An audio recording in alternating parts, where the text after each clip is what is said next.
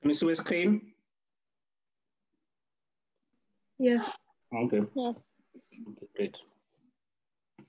So get the first spread of you're working out on the spread.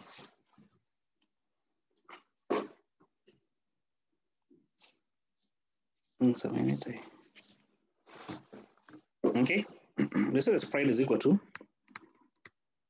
3 over 4. The cost per transaction, which we said is equal to $50. We multiply by the variance, which is the measure of volatility, which is how much? Well, I don't have the question. Let me go back and get the question. Is this? Yeah.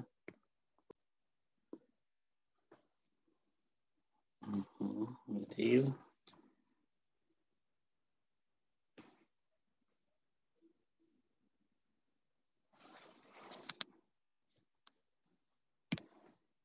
Okay. Multiply by the variance. So yeah, the formula is where is the formula? Yes, it's equal to the 3 and 3/3, okay, times a variance, okay, times the cost per transaction, which is $50. The variance of cash flow. We've been given that the standard deviation is 2,000. We need to use the variance. Now, how do you get the variance from standard deviation?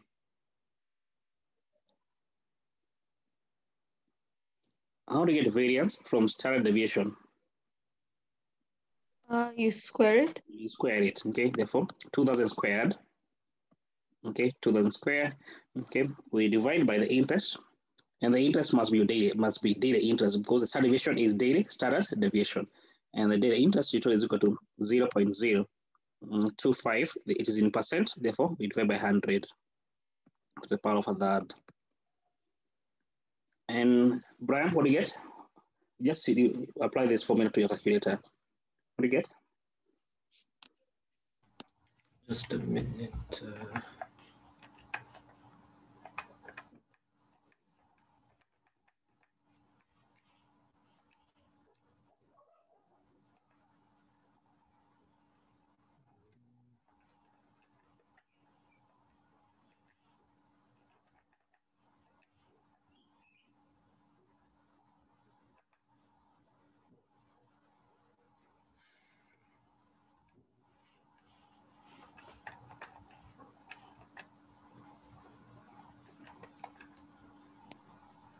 25,303.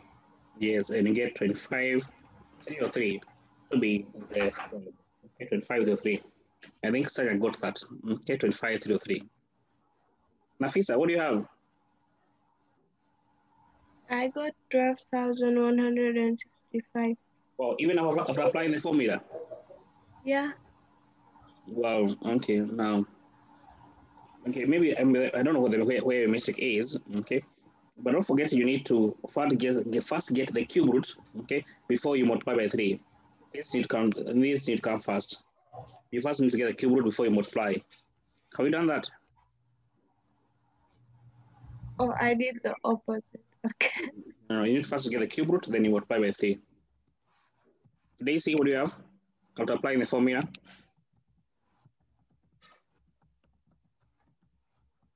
For the spread. The spread, yes. 25,303. Okay, great. Okay. Sakina, you okay?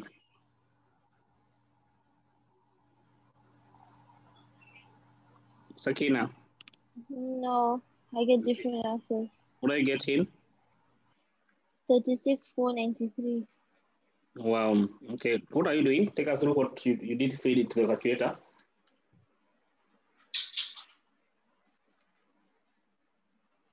So 0.75 times 50. Yes. Times 2,000 to the power of 2. Yes. Divided by. In brackets. 0.0, yeah, in bracket 0.025 divided by 100. Close the brackets. Yeah. Okay. Bracket again. The power of that. Yeah. The part should be in bracket also. The part should also be in bracket. Yeah. Okay, what do you I'm get? getting 8,434.33. Times 3. Okay, yeah. I got it. And get 25,303. Okay. Yeah. Okay, great. Brian, you have the same? Yes, I didn't divide the interest rate by 100. Oh, okay, you have to do it by 100. Okay. Fair enough. Okay, so you get 25,303 to be the spread. Okay, 25,303 to be the spread. And of course, once you have the spread, then it becomes very easy to do the others. Okay. Return point, for instance, for this example,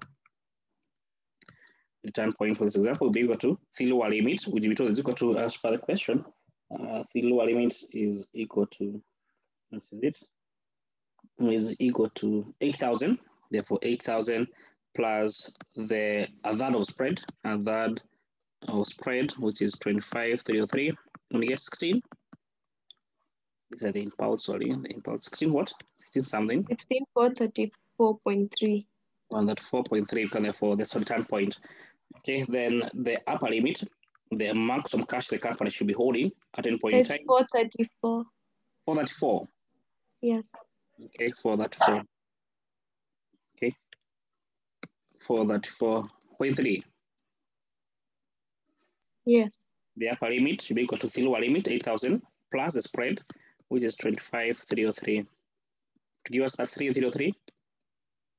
Yes. Give us that 303 to therefore to be the upper limit. Okay. Now, if I was to do the graph here, maybe it's just a simple graph, okay, for what is happening here. Lower limit here is 8,000. Return point 16,434. Upper limit is 33,303. Okay. So the idea is that the cash should not go above the upper limit, or it should not be above the 3,303. So at any point in time during the day, so this is days. Okay, this is days. The cash should never go above that 3,303. Okay, the cash should never go. But if that happened, then of course we need to reduce it back to the return point. That is 16. This is 16, not this is 16. So you know, back to 16,434. If the cash balance approaches the lower limit, okay, that is 8,000, then we need to boost it back to its upper limit, which is 16,434. Okay, that is what we have been doing here. There's a question you examine us from this area, which I think we can do it. Okay, the only question I've seen so far. Excuse Okay. me, sir. Yes, yes. How will you show the spread in the graph? In the graph, you don't need to show in the graph, but anyway, this is spread. You don't need to show the graph, but this is a spread. The difference between the upper limit and the lower limit, which is 25,303. Okay. 25,303. Okay. But you don't need to show it. Okay. But it's just about explaining how to apply the model. Okay. The graph is just to help you understand what is happening. Okay. So the question your examiner wants us you to, okay, to do. So let me get it. That's the only question I've seen so far, by the way. Okay. Yes, here it is. Okay. As per my question bank, it's in page that 6, that 5, that 6. Wobney Company. That 5, that 6. A company called Wobney Company. Okay. So go through it and tell me. Page that 5, that 6. A company called Wobney Company. Part C of the question. Part C of the question. Nafisa, you take us through. But first read. Okay, so your upper limit. Yes. Okay, so upper limit, let me just write it down. So upper limit is how much? 25,000. Yes. Okay.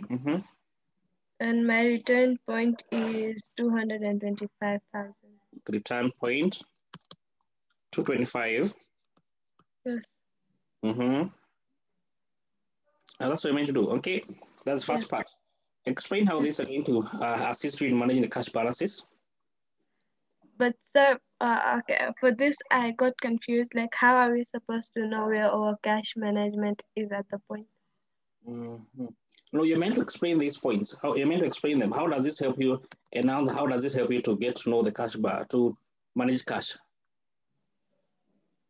Also, we just have to explain that the cash management is not supposed to go above 275,000. That's the thing. Okay, explain to us. Okay, okay, yes, that's what we're meant to. Okay, explain.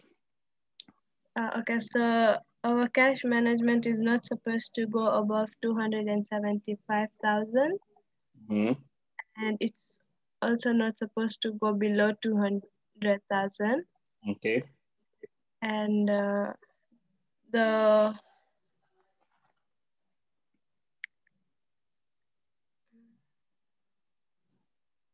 Okay, and I think that's it. There's still one mark that you have not yet got it. Okay, but it's good whatever you're taken through. Okay, there's a mark which you need to mention. Okay, Daisy, take us through.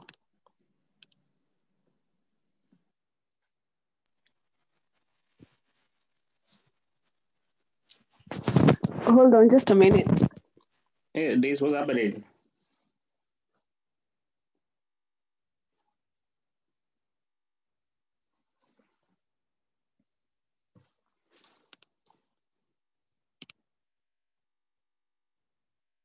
Sanya, take us through. Not sure what happened to Daisy. Okay, so for the return point, your cash exceeds the 225,000. You should probably sell. So yeah, sell the securities to bring it back to the return point. You want to bring it back, so it's above the return point. Yeah, above the return point. If it's lower than the return point, then you probably like invest in something so that you can bring the cash back to 225. 225. Yeah. Whatever you said is going to make it worse, because if, for instance, let me draw the graph, okay, and just to help you to understand the concept here. Okay, so let me just use this graph which we did use for the previous example. Okay, so upper limit here was 275,000 upper limit. The return point is 225. The lower limit is 200,000. 20,000. If now the cash is at, assume that the cash is at 275, okay, the upper limit, we need to reduce it back to 225,000, isn't it? Yeah. So I want to make it, okay, 225,000. So what do? Reduce the cash back to 225,000. Do we sell or do we buy? We buy. We buy, yes, not sell. But sell. Oh, I said the opposite. Sorry. Yes. Yeah, I said the opposite. Yes. Yeah. You need to reduce the cash balance from 275,000 back to 225,000. You need to buy securities. Yeah. Is buying money market instrument. Simply, you need to buy the marketable securities to bring the cash back to 225,000. Worth how much? 50,000. Okay, worth 50,000. Okay, so we need to buy securities. Okay, we need to buy money market instrument or marketable securities to bring the cash from 225,000 back to 225,000. If the cash balance is at 200,000, okay, what do we need to do? We need to sell. In this case, we need to make a sale, okay? Sale of marketable securities to bring the cash from 200,000 back to 225,000. What should be the sale? What should be the worth of the security you're selling? Should be the difference, which is 25,000. Is that clear? Yeah. Okay. Nafisa is clear. Sir, I have a question. Yes, like even if we are at our return point, if it goes a little bit above or below, we are still in between the. Yeah, at that point, maybe you may not want to. Okay, is because you want to also you may not want to act. Okay, the call for action is going to be imminent if you're going to have the cash at 275,000. If it's not, if it's different, for instance, it's at 225,000, unless it's 250,000 here, then you may not want to act because it's not yet above. The risk is not that high. The lost profit is not that high. Okay, so you may want to avoid acting. Okay, in that situation. Okay, so the last point that Tanya said, we are supposed to write it. The last point, she confused. She made some error. Yeah, as in after the confusion. Yeah. But the first statement was quite correct. Okay? It's quite correct. Okay, that you want to reduce the cash balance, you need to reduce. If, for instance, you're at this point in time here, upper limit, reduce the cash balance back to 250, 225,000 by doing what? By buying the marketable security worth 50,000. If the cash balance is at 200,000, they need to boost the cash balance back to 225,000, the return point. By doing what? By selling off your previous investment, you made worth worth 25,000. Okay. Okay. Any question? Okay, and that is on cash management. Okay, that's on cash management. Okay, that's how you manage cash through the use of the cash flow forecast. Okay, through the use of the Baumol model and through the use of the Miller-Orr model. Question? Could you please explain return point? Return point is what we call target. The other term we use is called the target cash balance. It's called the target cash balance. It's where the company aim to have its cash at. Okay, it's where the company aim to have its cash balance at. Okay, called the target cash balance. Okay, so if the company cash is at upper limit, we need to reduce it back to the target, the return point. Okay, if at lower limit, we need to boost it back to the target cash balance or the return point. Okay. Okay, fine. Okay. Okay. Any other question? Okay. Yeah. So can we say that the target point is the optimal level? It's like the optimal level, yes. We don't call it the optimal, but it's like the optimal, yes. In theory, it's like the optimal, yes. Okay, yeah. Okay, so that's on the use of those two models and the use of the cash flow forecast in cash management, okay. I have not seen so many questions from these two models, okay, but I have not seen so many questions from this model. Let's see if I can go to get another question, but I highly doubt. But let's see. Excuse me, sir. Sure. Where is the model not in the book? It's not in the book. No, it's not in the BPP textbook. Are you on the cash management model? Am I on the? On the cash management. Which copy are you going through?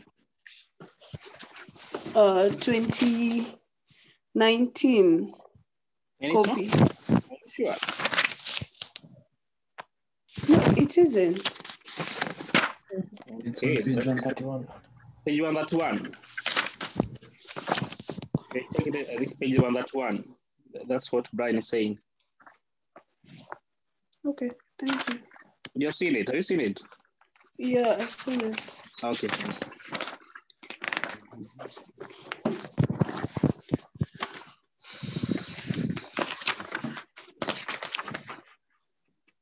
So I don't think there are many questions asked from this area.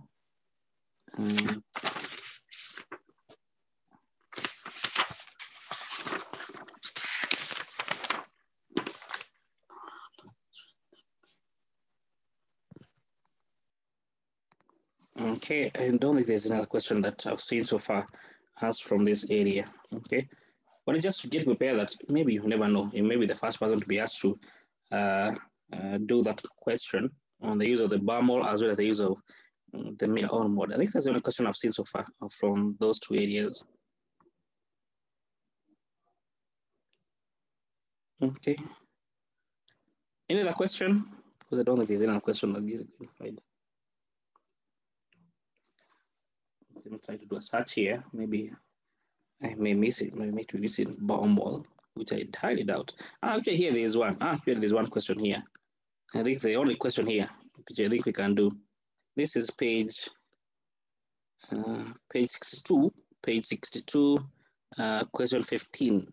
61, 62, question 15. Yeah. I've not seen this question. Anyway, here. Okay, so go through it. We discuss together. Page 61, 62. Okay, question 15.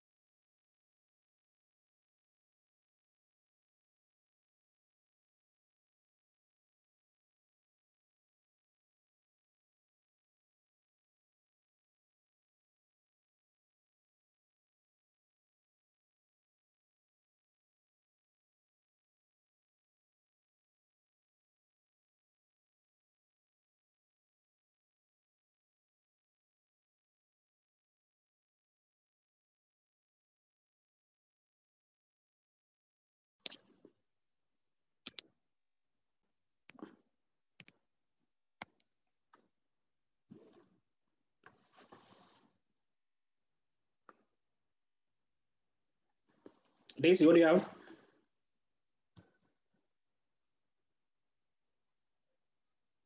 I just found the question. That's what I'm doing. Good. Brian, what do you have? Just a minute.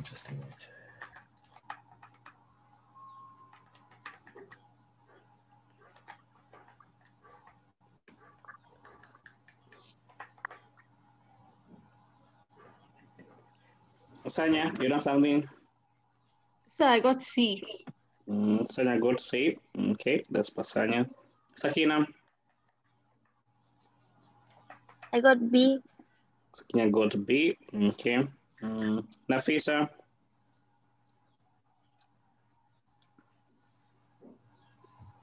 I got B. Nafisa got B. Okay. Anita? I got B as well. You got B. Okay. Anita?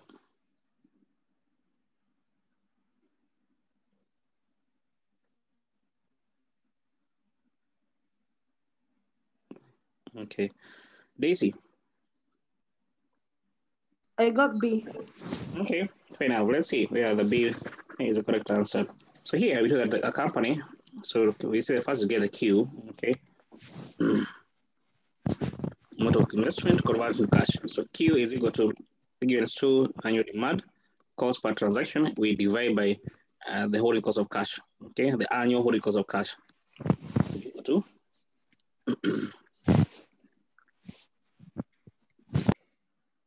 is equal to annual demand is equal to 150,000. Okay, then cost per transaction is $400. We divide by the holding cost of cash. Okay, don't forget, in case you have cash, it means that in cash deposits you earn 1%. If you do invest, okay, you're going. If you don't invest, then you'll be losing 5%. There was the net cost of holding cash. 5%. 4%. It's 4%. 4%. But don't forget, in case you have them in cash, how much do you earn? You earn 1%. So in cash, you earn 1%. Okay. In investment, you earn 5%. So what's the net cost of not investing? It's 4%. 5 minus 1. Is that clear? Sir, I don't understand. If you don't invest, how much do you earn? Nafisa? Yes? If you don't invest, how much do you earn? 1%. 1%. If you invest, how much do you earn? 5%. So therefore, what's the net cost of not investing?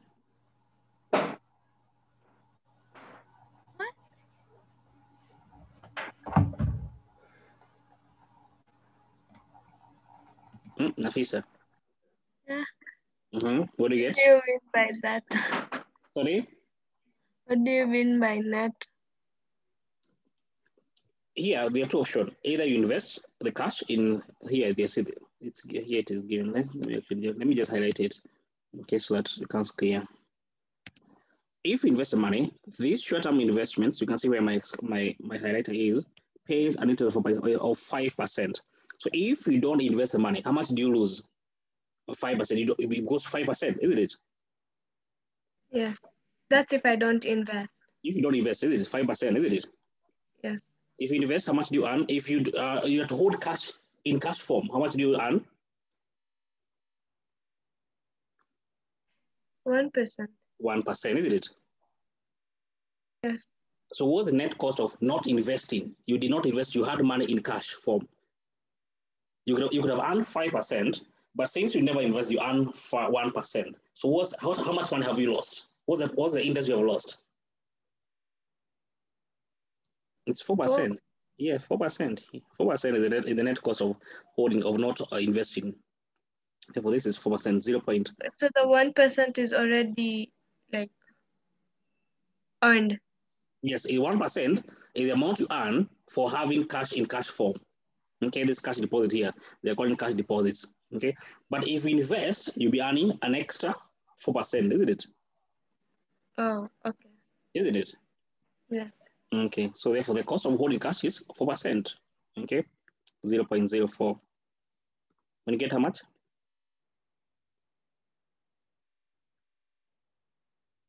See. 772. Okay, and that's what therefore you have to be careful. As you can see, if you do the wrong thing, there's an answer for that. Okay, so you have to be quite careful. Okay. Anyway, so that's on the how to manage cash, on cash management. That's on cash management. Okay. Any question? Okay, no question. Then great, we can meet at 2:15 for our second class. Okay, then see you then. We finish up on working capital management.